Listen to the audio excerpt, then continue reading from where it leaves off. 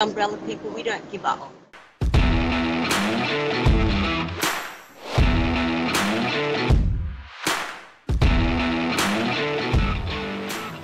Right, greetings everybody. It is Saturday the 14th of January. I am here once again at Government House and we have a development. We have people back on the wall.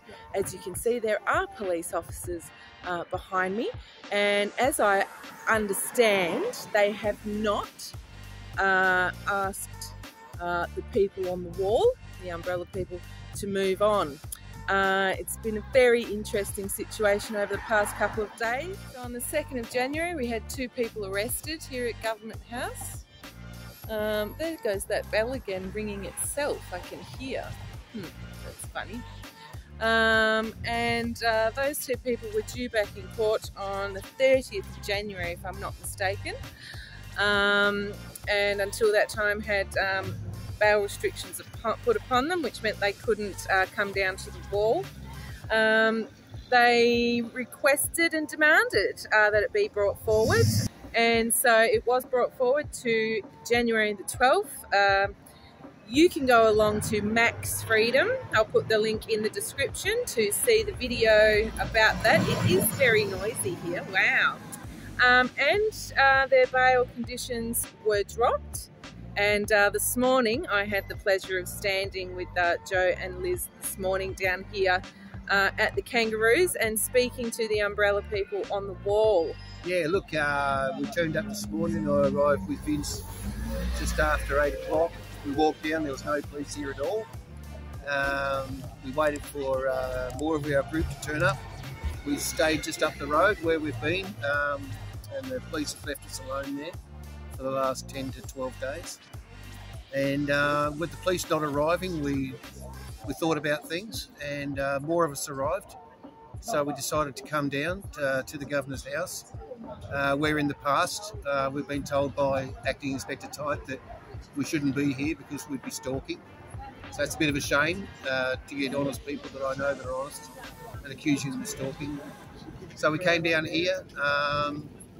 We were here for a good half hour. I personally expected to see squad cars come up the road and some heavy tactics. That never happened. The police turned up on their bikes, about 4 of them, which have stayed since 10 to 9. And we've been standing out the front here. We're out of the old zone where we're in, so we've sort of got our toe in the water, so to speak. No, I don't think it's over by any means. I'd like to find out what's going to happen tomorrow and get proper police advice, because up until now they've told us all we're potentially criminals and can be charged with stalking, and that really offends me. So yeah, that's what we are, where we are today. So what's significant about tomorrow? Is it going to be more of this? Is without knowing what the police are doing? I mean, the police have been adamant. You know, every day we were told by Mr. Tite that he thanked us for staying away and that they were still investigating the stalking. So that's been said, and now all of a sudden that's disappeared and the police presence has disappeared, because normally there'd be 8 to 12 of them. They'd normally have a squad car down both alleyways and things like that. So it's been a very heavy police presence up until today. So would you say it's a win for the people of Perth? A tentative win, yes. A tentative win. Definitely the fact that they're not come down here and arrested us. But again, I would like to know what the police are planning to do. I'd like to see some honesty from the police.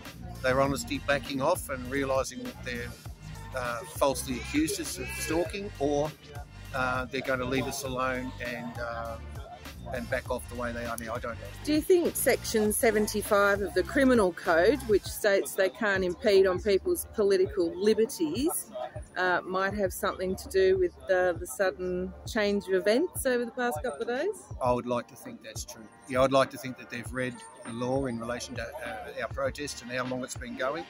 The 3rd of December 2021. It's been going peacefully, and so I think they'll look at that and realise we're continuing that. Maybe that's why they've backed off. A small win for the people perhaps, I don't know exactly, we all don't know exactly, but my thought would be that Section 75 of the Criminal Code does state that it is illegal to impede on people's political rights. Now, as far as I understand, and even if you look at an infographic designed for young people at school, talking about human rights, social rights and political rights, and if you follow that infographic down, you'll see that freedom of speech, freedom of assembly, so on and so forth, are our political rights. So perhaps the police might have had a little bit of a think about impeding and stopping people doing what is their right to do. But anyway, that's just my conspiracy, allegedly. So that is me signing off from Government House.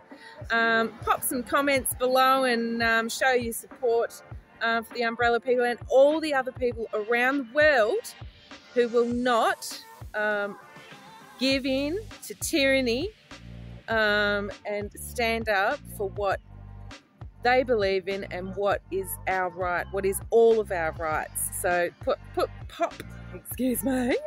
some comments below and show your support for people who are out there fighting for freedom. Right, okay, once again, that is me signing off. Until my next video, I'm going to say bye.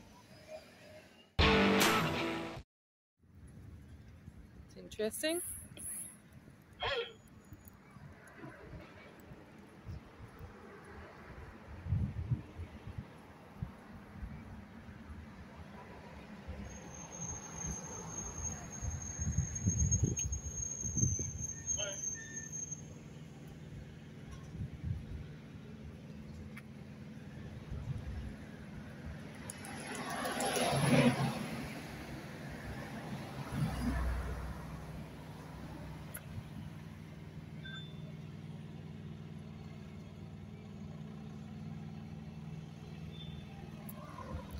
Right, so that's interesting. I just stood near the gate and the bell rang and someone's talking to me.